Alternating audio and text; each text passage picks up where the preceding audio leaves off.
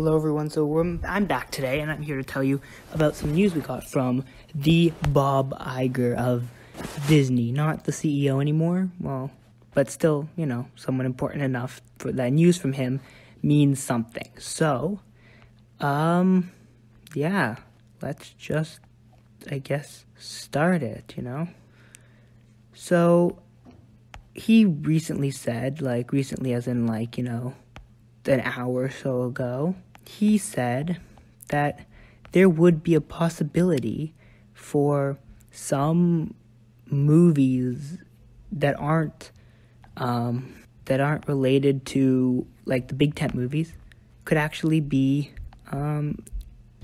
would actually be able to be released on Disney Plus.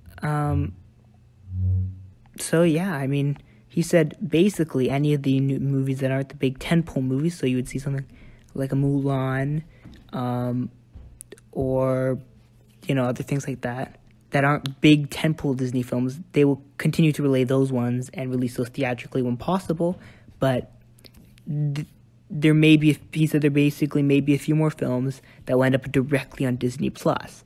And we already saw that with Artemis Fowl, where that's going straight to Disney Plus. We know Onward basically had a 2-week theatrical debut before the theaters closed, and then that was given a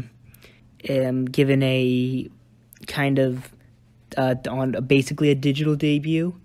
So I think that's really good. I think Jungle Cruise definitely is something they should just get out of the release schedule now and just toss it on Disney Plus. That means Mulan will not be, nor will Black Widow be at this time, at least from what he's saying, on Disney Plus. So I think that's a good indicator that won't happen. I think Soul could also, the Pixar movie about the guitar. I don't remember what Soul's about. It's been a long time since I've seen a trailer for that. But, that might end up on Disney Plus because that comes out in June, and I don't know if theaters can be open in June. So, let me know what you think. What movies do you think Disney has coming out that they should put on Disney Plus? Maybe New Mutants?